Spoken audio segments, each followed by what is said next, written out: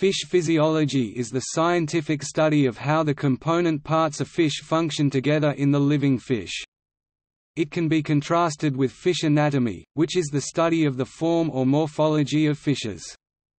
In practice, fish anatomy and physiology complement each other, the former dealing with the structure of a fish, its organs or component parts and how they are put together, such as might be observed on the dissecting table or under the microscope, and the later dealing with how those components function together in the living fish.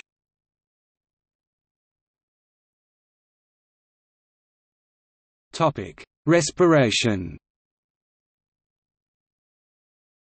Most fish exchange gases using gills on either side of the pharynx throat.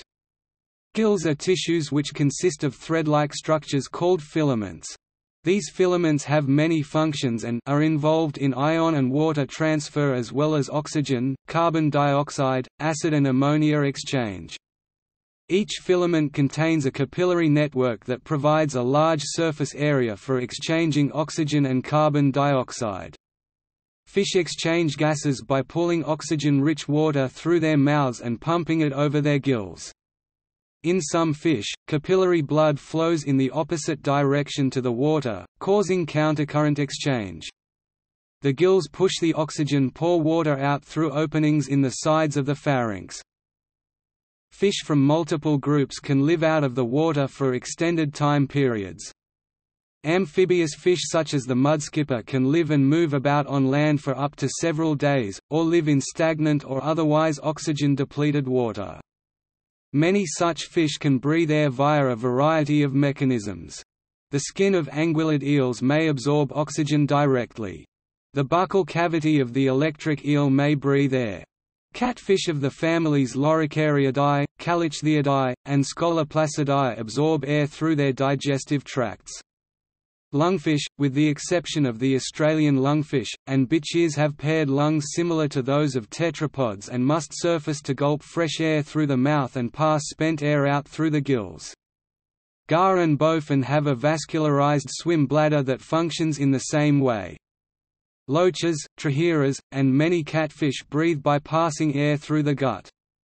Mudskippers breathe by absorbing oxygen across the skin, similar to frogs. A number of fish have evolved so-called accessory breathing organs that extract oxygen from the air. Labyrinth fish such as gouramis and bettas have a labyrinth organ above the gills that performs this function. A few other fish have structures resembling labyrinth organs in form and function, most notably snakeheads, pikeheads, and the Clariidae catfish family. Breathing air is primarily of use to fish that inhabit shallow, seasonally variable waters where the water's oxygen concentration may seasonally decline. Fish dependent solely on dissolved oxygen, such as perch and cichlids, quickly suffocate, while air breathers survive for much longer, in some cases in water that is little more than wet mud. At the most extreme, some air-breathing fish are able to survive in damp burrows for weeks without water, entering a state of aestivation, summertime hibernation, until water returns. Air-breathing fish can be divided into obligate air breathers and facultative air breathers. Obligate air breathers, such as the African lungfish, are obligated to breathe air periodically or they suffocate. Facultative air breathers, such as the catfish Hypostomus plecostomus, only breathe air if they need to and can otherwise rely on their gills for oxygen. Most air-breathing fish are facultative air breathers that avoid the energetic cost of rising to the surface and the fitness cost of exposure to surface predators. All basal vertebrates breathe with gills. The gills are carried right behind the head, bordering the posterior margins of a series of openings from the esophagus to the exterior. Each gill is supported by a cartilaginous or bony gill arch. The gills of vertebrates typically develop in the walls of the pharynx, along a series of gill slits opening to the exterior. Most species employ a countercurrent exchange system to enhance the diffusion of substances in and out of the gill, with blood and water flowing in opposite directions to each other. The gills are composed of comb-like filaments, the gill lamellae, which help increase their surface area for oxygen exchange. When a fish breathes, it draws in a mouthful of water at regular intervals. Then it draws the sides of its throat together, forcing the water through the gill openings, so that it passes over the gills to the outside. The bony fish have 3 pairs of arches, cartilaginous fish have 5 to 7 pairs, while the primitive jawless fish have 7. The vertebrate ancestor no doubt had more arches, as some of their chordate relatives have more than 50 pairs of gills. Higher vertebrates do not develop gills. The gill arches form during fetal development, and lay the basis of essential structures such as jaws, the thyroid gland, the larynx, the columella, corresponding to the stapes in mammals, and in mammals the malleus and incus.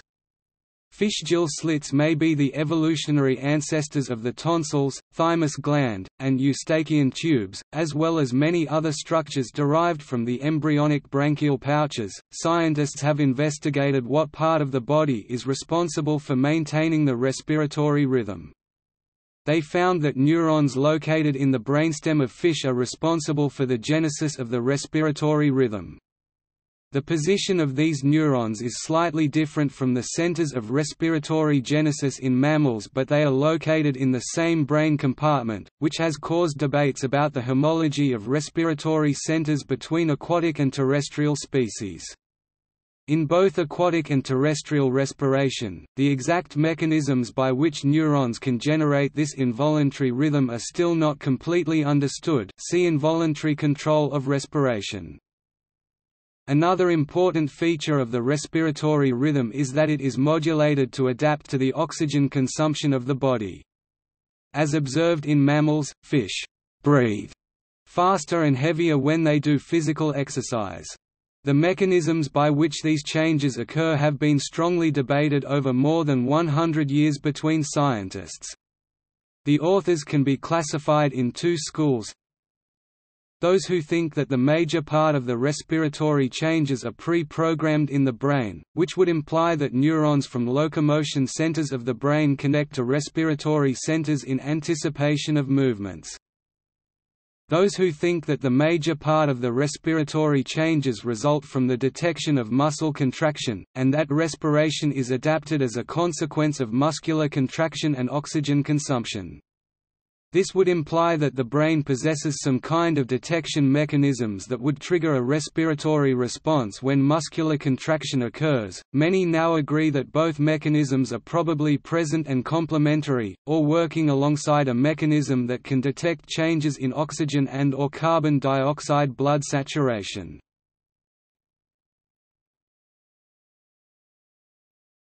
Topic: Bony fish. In bony fish, the gills lie in a branchial chamber covered by a bony operculum. The great majority of bony fish species have 5 pairs of gills, although a few have lost some over the course of evolution. The operculum can be important in adjusting the pressure of water inside of the pharynx to allow proper ventilation of the gills, so that bony fish do not have to rely on ram ventilation and hence near constant motion to breathe. Valves inside the mouth keep the water from escaping. The gill arches of bony fish typically have no septum, so that the gills alone project from the arch, supported by individual gill rays. Some species retain gill rakers. Though all but the most primitive bony fish lack a spiracle, the pseudobranch associated with it often remains, being located at the base of the operculum. This is, however, often greatly reduced, consisting of a small mass of cells without any remaining gill-like structure. Marine teleosts also use gills to excrete electrolytes. The gill's large surface area tends to create a problem for fish that seek to regulate the osmolarity of their internal fluids. Saltwater is less dilute than these internal fluids, so saltwater fish lose large quantities of water osmotically through their gills. To regain the water, they drink large amounts of seawater and excrete the salt.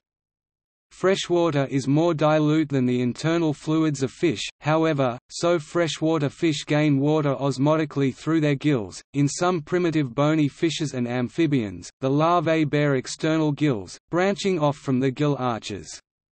These are reduced in adulthood, their function taken over by the gills proper in fishes and by lungs in most amphibians. Some amphibians retain the external larval gills in adulthood, the complex internal gill system as seen in fish apparently being irrevocably lost very early in the evolution of tetrapods.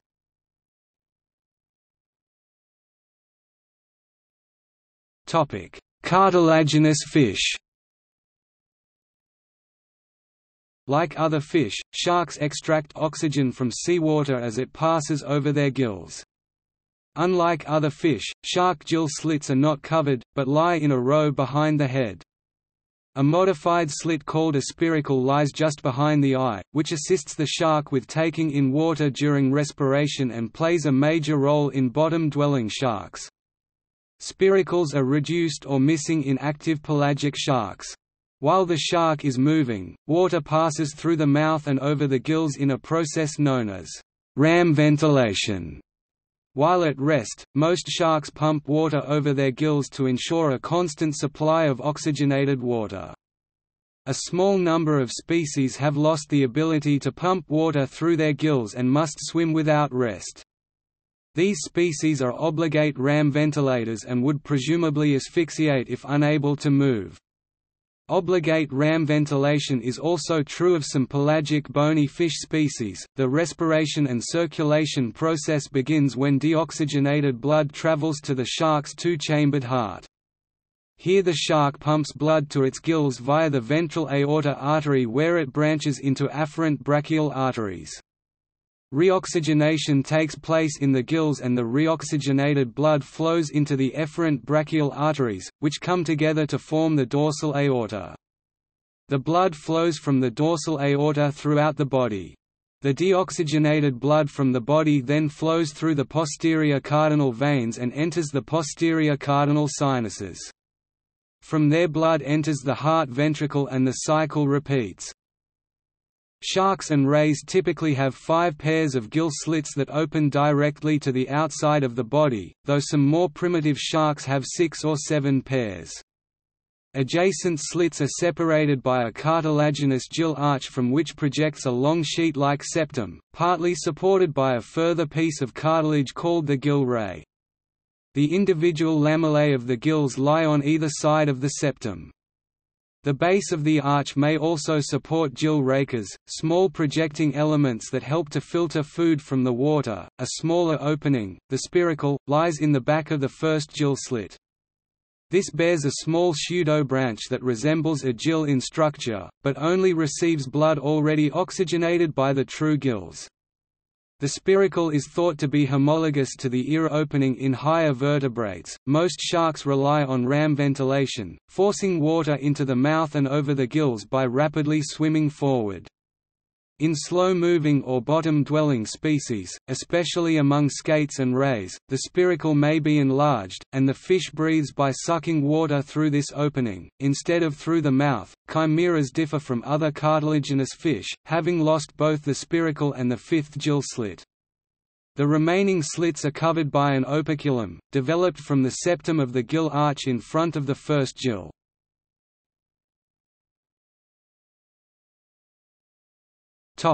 Lampreys and hagfish. Lampreys and hagfish do not have gill slits as such. Instead, the gills are contained in spherical pouches, with a circular opening to the outside. Like the gill slits of higher fish, each pouch contains 2 gills. In some cases, the openings may be fused together, effectively forming an operculum. Lampreys have 7 pairs of pouches, while hagfishes may have 6 to 14, depending on the species. In the hagfish, the pouches connect with the pharynx internally. In adult lampreys, a separate respiratory tube develops beneath the pharynx proper, separating food and water from respiration by closing a valve at its anterior end.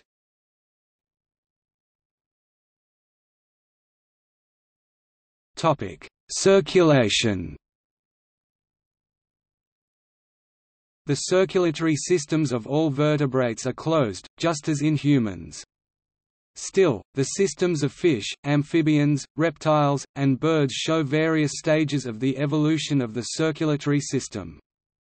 In fish, the system has only one circuit, with the blood being pumped through the capillaries of the gills and onto the capillaries of the body tissues. This is known as single-cycle circulation. The heart of fish is therefore only a single pump consisting of two chambers. Fish have a closed-loop circulatory system. The heart pumps the blood in a single loop throughout the body. In most fish, the heart consists of 4 parts, including 2 chambers and an entrance and exit. The first part is the sinus venosus, a thin-walled sac that collects blood from the fish's veins before allowing it to flow to the second part, the atrium, which is a large muscular chamber. The atrium serves as a one-way antechamber, sends blood to the third part, ventricle. The ventricle is another thick-walled, muscular chamber and it pumps the blood, first to the fourth part, bulbus arteriosus, a large tube, and then out of the heart. The bulbus arteriosus connects to the aorta, through which blood flows to the gills for oxygenation. In amphibians and most reptiles, a double circulatory system is used, but the heart is not always completely separated into 2 pumps. Amphibians have a 3-chambered heart.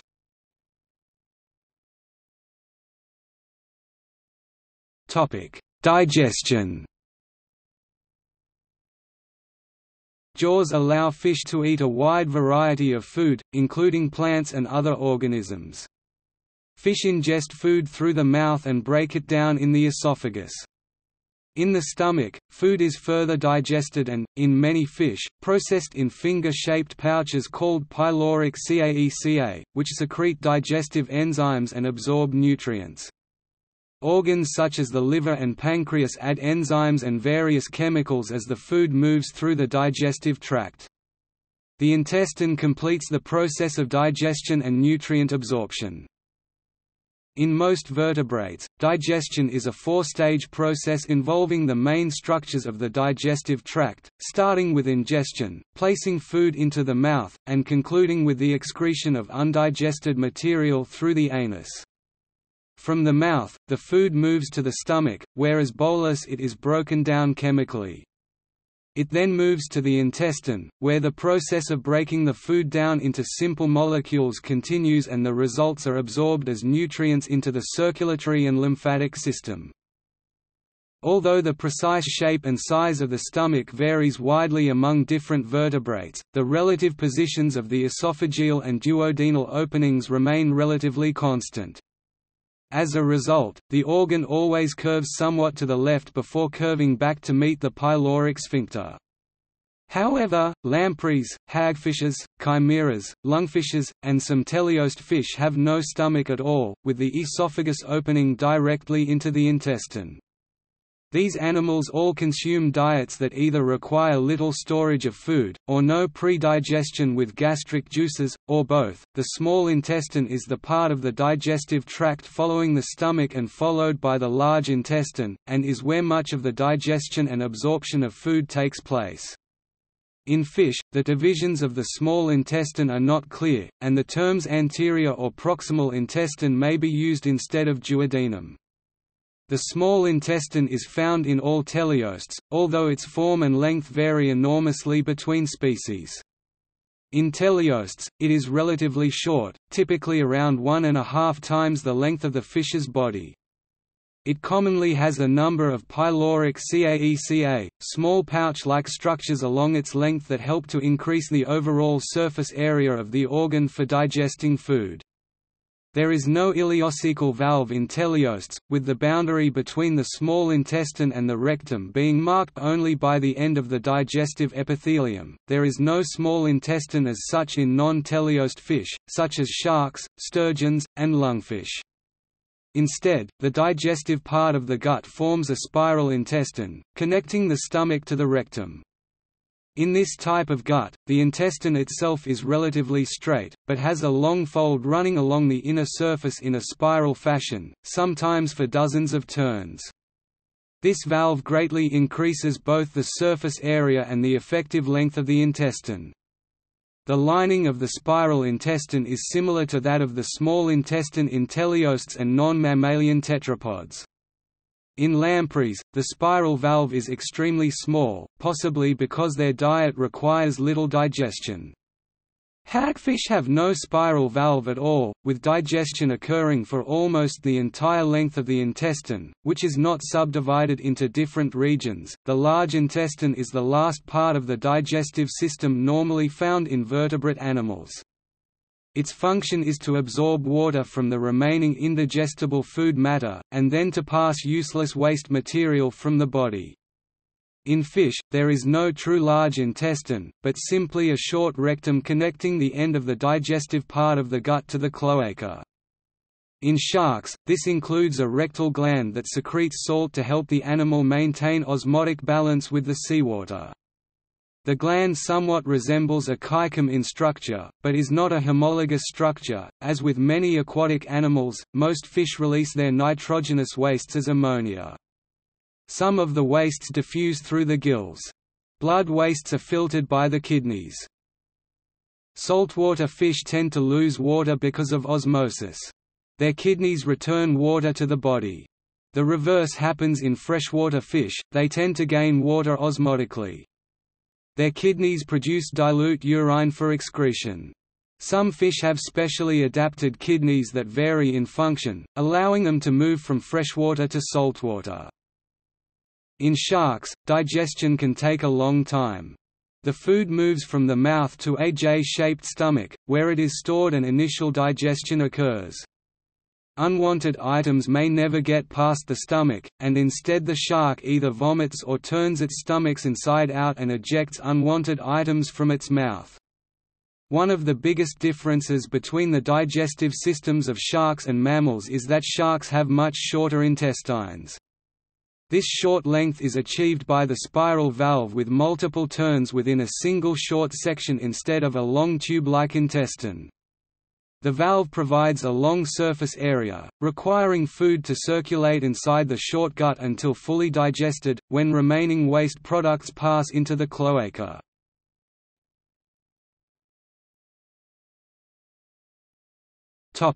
Endocrine system.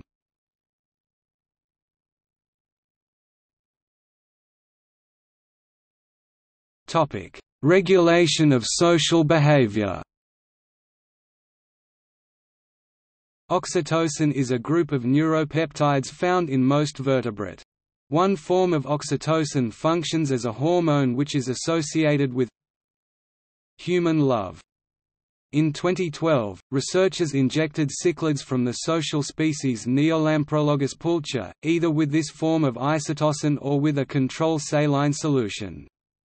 They found oxytocin increased responsiveness to social information, which suggests it is a key regulator of social behavior that has evolved and endured since ancient times.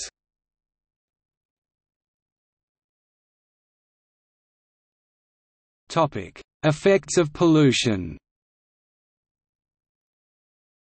Fish can bioaccumulate pollutants that are discharged into waterways. Estrogenic compounds found in pesticides, birth control, plastics, plants, fungi, bacteria, and synthetic drugs leached into rivers are affecting the endocrine systems of native species. In Boulder, Colorado, white sucker fish found downstream of a municipal wastewater treatment plant exhibit impaired or abnormal sexual development. The fish have been exposed to higher levels of estrogen, and leading to feminized fish. Males display female reproductive organs, and both sexes have reduced fertility, and a higher hatch mortality. The same feminization effect can also be seen in male African clawed frogs when exposed to high levels of atrazine, a widely used pesticide.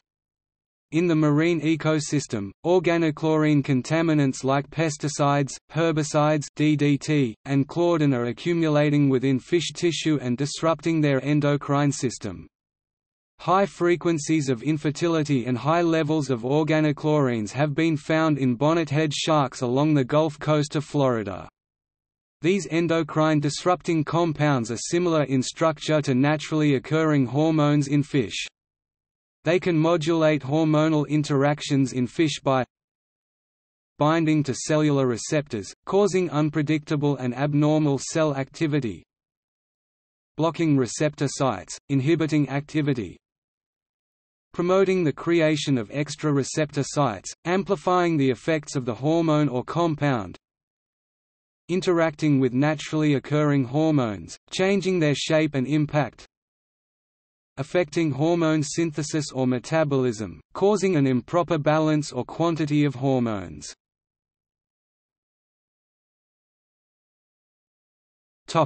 Osmoregulation.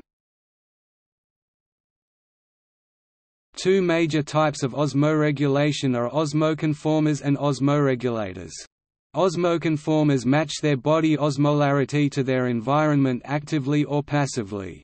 Most marine invertebrates are osmoconformers, although their ionic composition may be different from that of seawater. Osmoregulators tightly regulate their body osmolarity, which always stays constant, and are more common in the animal kingdom. Osmoregulators actively control salt concentrations despite the salt concentrations in the environment. An example is freshwater fish. The gills actively uptake salt from the environment by the use of mitochondria-rich cells. Water will diffuse into the fish, so it excretes a very hypertonic dilute urine to expel all the excess water. A marine fish has an internal osmotic concentration lower than that of the surrounding seawater, so it tends to lose water and gain salt. It actively excretes salt out from the gills. Most fish are stenohaline, which means they are restricted to either salt or fresh water and cannot survive in water with a different salt concentration than they are adapted to. However, some fish show a tremendous ability to effectively osmoregulate across a broad range of salinities. Fish with this ability are known as euryline species, e.g., salmon. Salmon has been observed to inhabit two utterly disparate environments, marine and fresh water, and it is inherent to adapt to both by bringing in behavioral and physiological modifications. In contrast to bony fish, with the exception of the coelacanth, the blood and other tissue of sharks and chondrichthyes is generally isotonic to their marine environments because of the high concentration of urea and trimethylamine N-oxide (TMAO), allowing them to be in osmotic balance with the seawater. This adaptation prevents most sharks from surviving in freshwater, and they are therefore confined to marine environments. A few exceptions exist, such as the bull shark, which has developed a way to change its kidney function to excrete large amounts of urea. When a shark dies, the urea is broken down to ammonia by bacteria, causing the dead body to gradually smell strongly of ammonia. Sharks have adopted a different, efficient mechanism to conserve water, i.e., osmoregulation. They retain urea in their blood in relatively higher concentration. Urea is damaging to living tissue, so, to cope with this problem, some fish retain trimethylamine oxide. This provides a better solution to urea's toxicity. Sharks, having slightly higher solute concentration, i.e., above 1000 mosm, which is sea solute concentration, do not drink water like freshwater fish.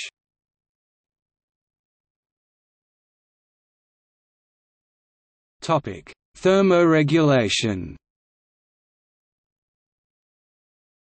Homeothermy and poikilothermy refer to how stable an organism's temperature is. Most endothermic organisms are homeothermic, like mammals. However, animals with facultative endothermy are often poikilothermic, meaning their temperature can vary considerably. Similarly, most fish are ectotherms, as all of their heat comes from the surrounding water. However, most are homeotherms because their temperature is very stable. Most organisms have a preferred temperature range, however some can be acclimated to temperatures colder or warmer than what they are typically used to. An organism's preferred temperature is typically the temperature at which the organism's physiological processes can act at optimal rates. When fish become acclimated to other temperatures, the efficiency of their physiological processes may decrease but will continue to function. This is called the thermal neutral zone at which an organism can survive indefinitely. H.M. Vernon has done work on the death temperature and paralysis temperature of heat rigor of various animals. He found that species of the same class showed very similar temperature values, those from the amphibia examined being 38.5 degrees Celsius, fish 39 degrees Celsius, reptilia 45 degrees Celsius, and various mollusks 46 degrees Celsius. To cope with low temperatures, some fish have developed the ability to remain functional even when the water temperature is below freezing. Some use natural antifreeze or antifreeze proteins to resist ice crystal formation in their tissues. Most sharks are cold-blooded, or, more precisely, poikilothermic, meaning that their internal body temperature matches that of their ambient environment.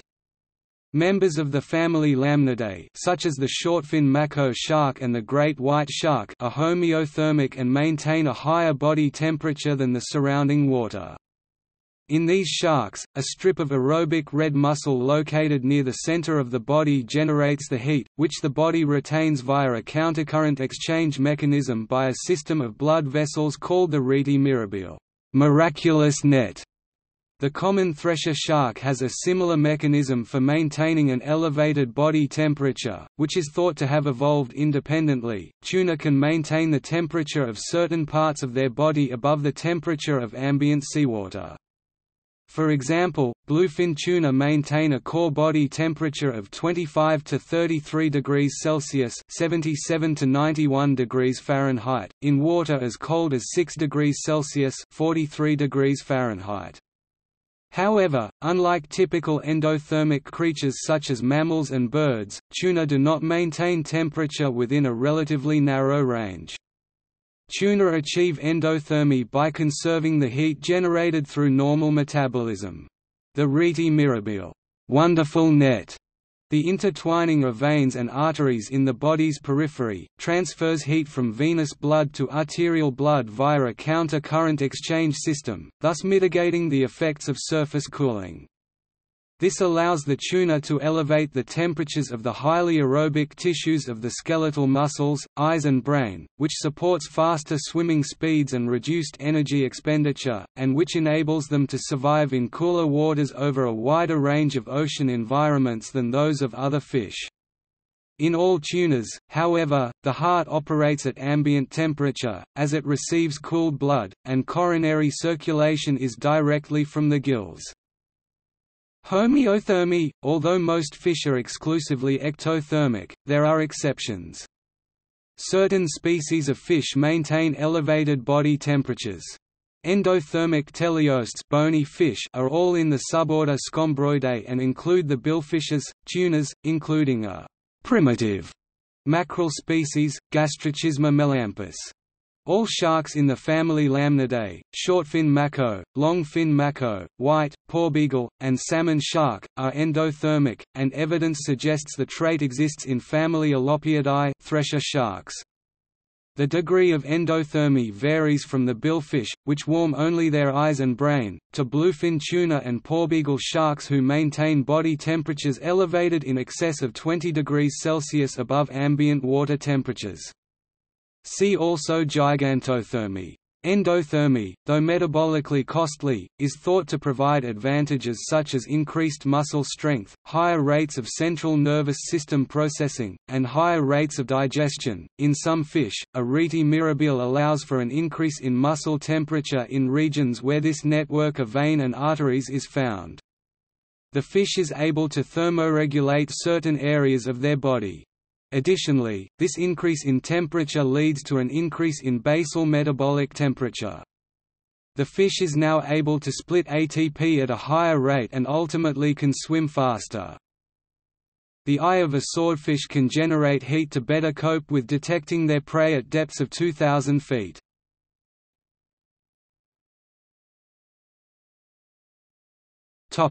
Muscular system. Fish swim by contracting longitudinal red muscle and obliquely oriented white muscles. The red muscle is aerobic and needs oxygen, which is supplied by myoglobin. The white muscle is anaerobic and it does not need oxygen. Red muscles are used for sustained activity such as cruising at slow speeds on ocean migrations. White muscles are used for bursts of activity, such as jumping or sudden bursts of speed for catching prey. Mostly fish have white muscles, but the muscles of some fishes, such as scombroids and salmonids, range from pink to dark red. The red myotomal muscles derive their color from myoglobin, an oxygen-binding molecule, which tuna express in quantities far higher than most other fish.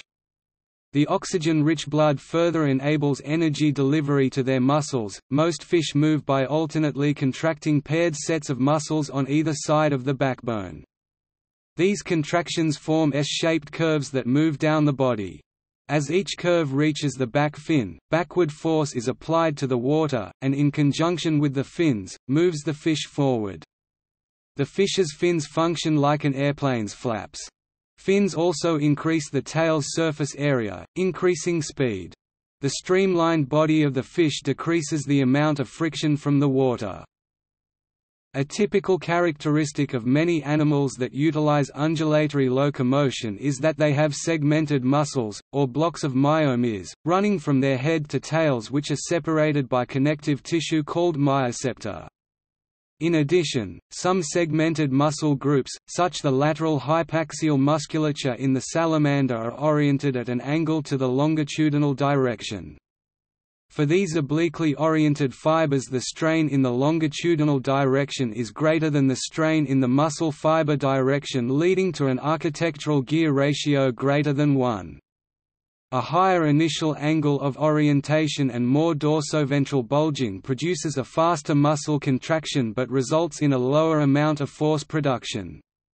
It is hypothesized that animals employ a variable gearing mechanism that allows self-regulation of force and velocity to meet the mechanical demands of the contraction.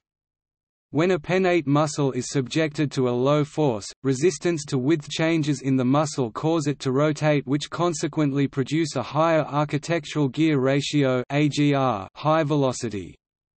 However, when subject to a high force, the perpendicular fiber force component overcomes the resistance to width changes and the muscle compresses, producing a lower AGR capable of maintaining a higher force output. Most fishes bend as a simple, homogeneous beam during swimming via contractions of longitudinal red muscle fibers and obliquely oriented white muscle fibers within the segmented axial musculature.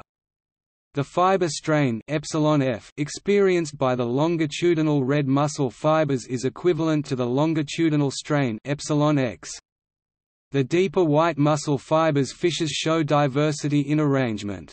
These fibers are organized into cone-shaped structures and attached to connective tissue sheets known as myocepta. Each fiber shows a characteristic dorsoventral alpha and mediolateral phi trajectory. The segmented architecture theory predicts that εx greater than εf. This phenomenon results in an architectural gear ratio, determined as longitudinal strain divided by fiber strain εx, εf, greater than 1 and longitudinal velocity amplification. Furthermore, this emergent velocity amplification may be augmented by variable architectural gearing via mesolateral and dorsoventral shape changes, a pattern seen in pennate muscle contractions. A red-to-white gearing ratio red εf, white εf captures the combined effect of the longitudinal red muscle fiber and oblique white muscle fiber strains.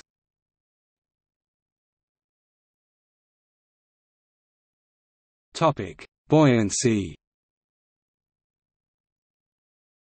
The body of a fish is denser than water, so fish must compensate for the difference or they will sink.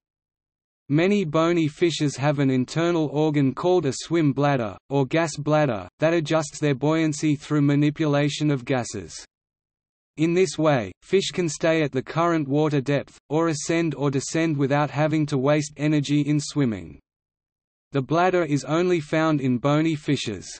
In the more primitive groups like some minnows, bichirs and lungfish, the bladder is open to the esophagus and double as a lung. It is often absent in fast-swimming fishes such as the tuna and mackerel families. The condition of a bladder open to the esophagus is called physostom, the closed condition physocyclist.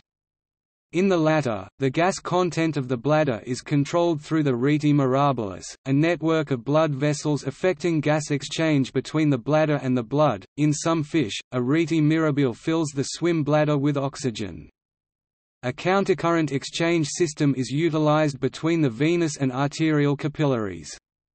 By lowering the pH levels in the venous capillaries, oxygen unbinds from blood hemoglobin.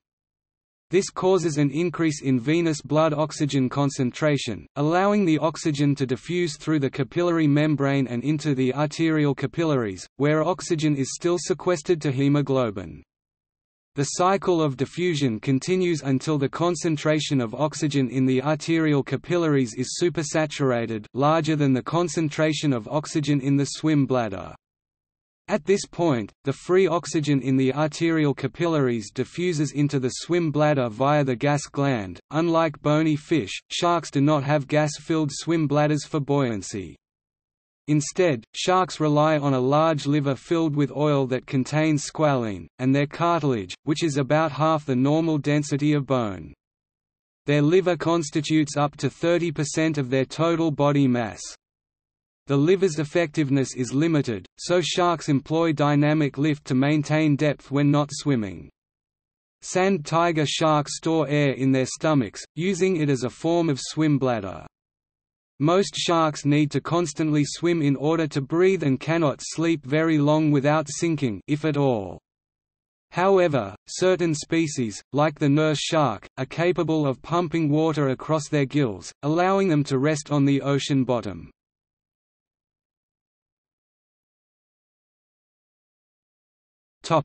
Sensory systems. Most fish possess highly developed sense organs. Nearly all daylight fish have color vision that is at least as good as a human's. See vision in fishes. Many fish also have chemoreceptors that are responsible for extraordinary senses of taste and smell. Although they have ears, many fish may not hear very well. Most fish have sensitive receptors that form the lateral line system, which detects gentle currents and vibrations, and senses the motion of nearby fish and prey. Sharks can sense frequencies in the range of 25 to 50 Hz through their lateral line. Fish orient themselves using landmarks and may use mental maps based on multiple landmarks or symbols. Fish behavior in mazes reveals that they possess spatial memory and visual discrimination.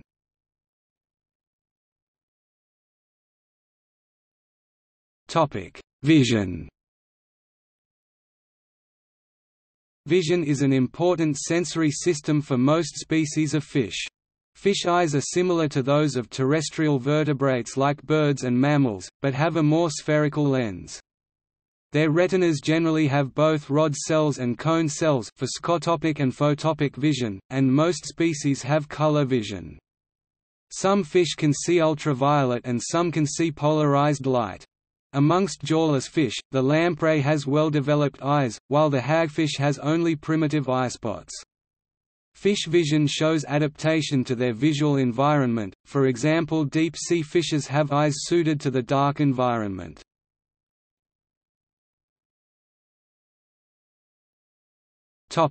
Hearing. Hearing is an important sensory system for most species of fish. Hearing threshold and the ability to localize sound sources are reduced underwater, in which the speed of sound is faster than in air.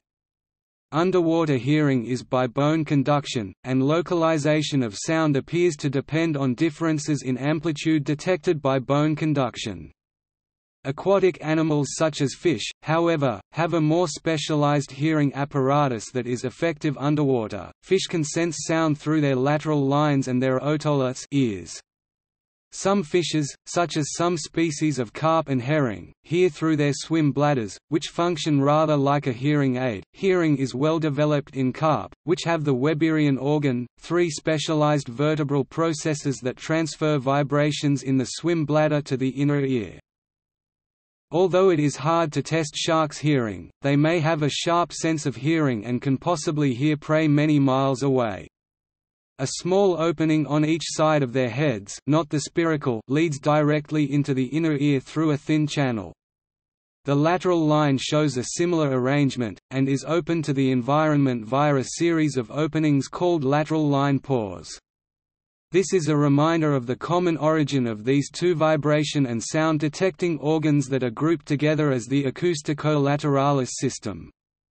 In bony fish and tetrapods, the external opening into the inner ear has been lost.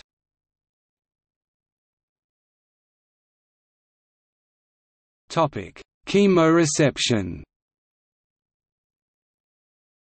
Sharks have keen olfactory senses, located in the short duct, which is not fused, unlike bony fish, between the anterior and posterior nasal openings, with some species able to detect as little as 1 part per million of blood in seawater. Sharks have the ability to determine the direction of a given scent based on the timing of scent detection in each nostril.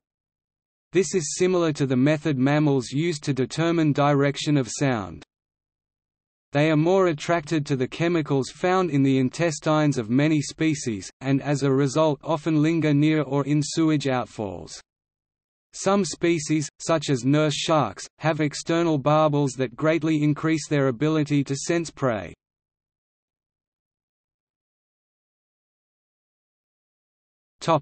Magnetoception.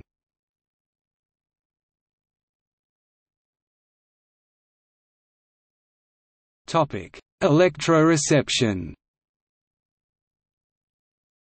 Some fish, such as catfish and sharks, have organs that detect weak electric currents on the order of millivolt. Other fish, like the South American electric fishes gymnotiforms, can produce weak electric currents, which they use in navigation and social communication. In sharks, the ampullae of Lorenzini are electroreceptor organs. They number in the hundreds to thousands. Sharks use the ampullae of Lorenzini to detect the electromagnetic fields that all living things produce. This helps sharks, particularly the hammerhead shark, find prey. The shark has the greatest electrical sensitivity of any animal. Sharks find prey hidden in sand by detecting the electric fields they produce. Ocean currents moving in the magnetic field of the Earth also generate electric fields that sharks can use for orientation and possibly navigation. The ampullae of Lorenzini allow sharks to sense electrical discharges. Electric fish are able to produce electric fields by modified muscles in their body.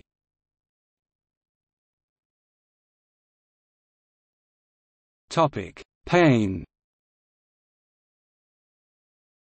Experiments done by William Tavolga provide evidence that fish have pain and fear responses.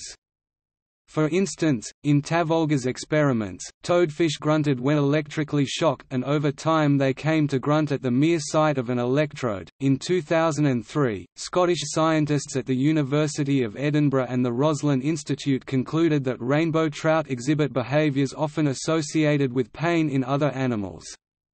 Bee venom and acetic acid injected into the lips resulted in fish rocking their bodies and rubbing their lips along the sides and floors of their tanks, which the researchers concluded were attempts to relieve pain, similar to what mammals would do. Neurons fired in a pattern resembling human neuronal patterns. Professor James D. Rose of the University of Wyoming claimed the study was flawed since it did not provide proof that fish possess conscious awareness, particularly a kind of awareness that is meaningfully like ours. Rose argues that since fish brains are so different from human brains, fish are probably not conscious in the manner humans are, so that reactions similar to human reactions to pain instead have other causes.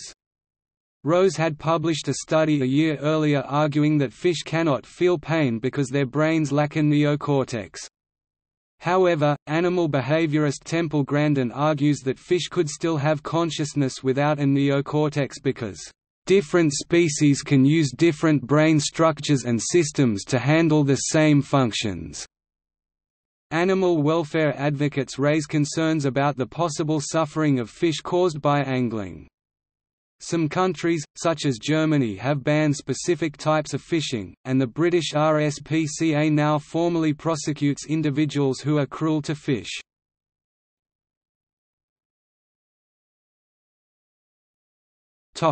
Reproductive processes.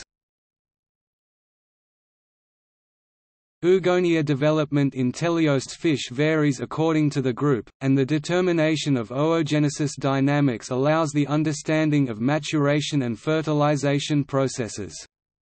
Changes in the nucleus, ooplasm, and the surrounding layers characterize the oocyte maturation process. Postovulatory follicles are structures formed after oocyte release. They do not have endocrine function, present a wide irregular lumen, and are rapidly reabsorbed in a process involving the apoptosis of follicular cells.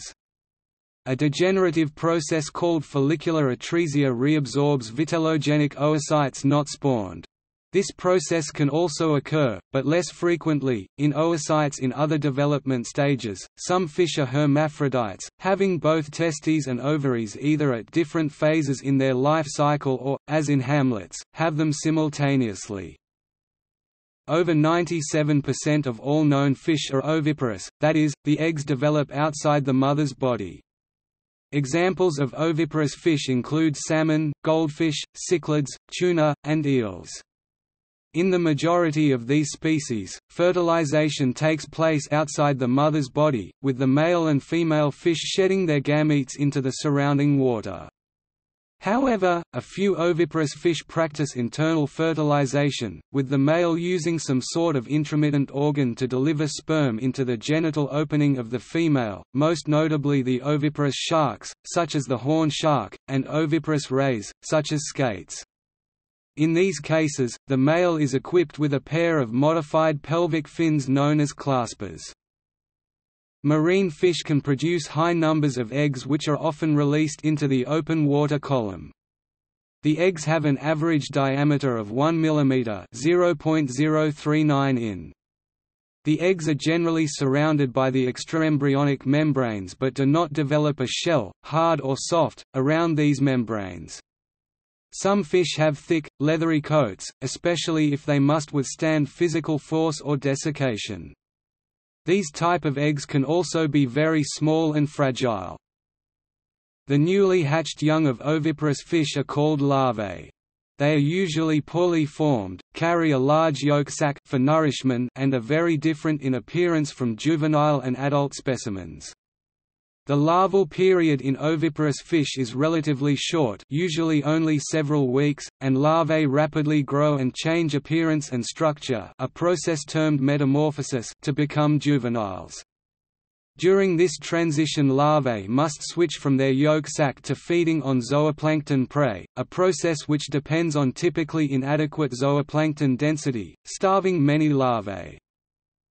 In ovoviviparous fish, the eggs develop inside the mother's body after internal fertilization but receive little or no nourishment directly from the mother, depending instead on the yolk.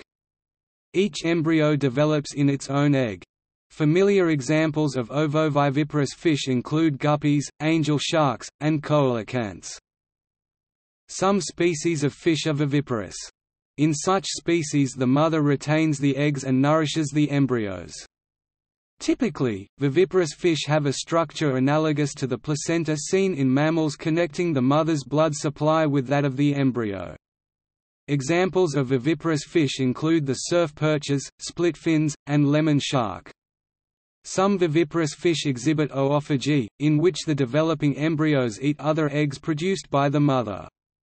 This has been observed primarily among sharks, such as the shortfin mako and porbeagle, but is known for a few bony fish as well, such as the half-beaked Nomorhamphus ebreti.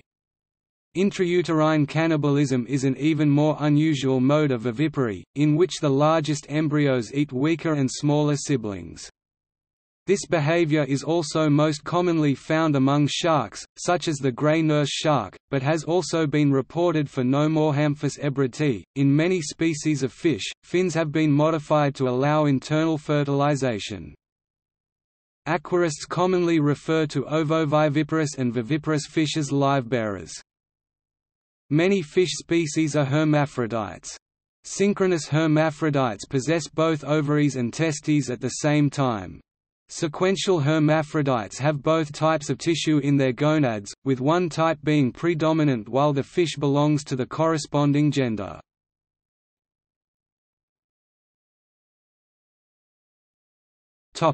Social behavior. Fish social behavior called shoaling involves a group of fish swimming together. This behavior is a defense mechanism in the sense that there is safety in large numbers, where chances of being eaten by predators are reduced. Shoaling also increases mating and foraging success. Schooling, on the other hand, is a behavior within the shoal where fish can be seen performing various maneuvers in a synchronized manner. The parallel swimming is a form of social copying where fish in the school replicate the direction and velocity of its neighboring fishes. Experiments done by D.M. Stephen, on the shoaling behavior of fish concluded that during the day, fish had a higher tendency to stay together as a result of a balance between single fish leaving and finding their own direction and the mutual attraction between fishes of the same species. It was found that at night the fish swam noticeably faster, however, often singly and in no coordination. Groups of 2 or 3 could be seen frequently formed, although were dispersed after a couple of seconds. Theoretically, the amount of time that a fish stays together in a shoal should represent their cost of staying instead of leaving.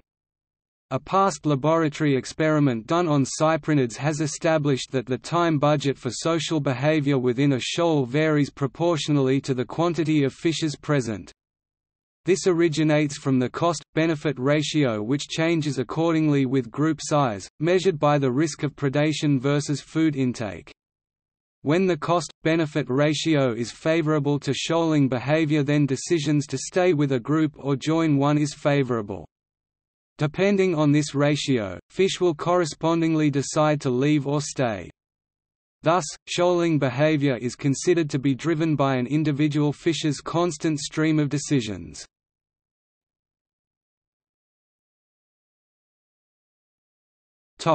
Cognition. See also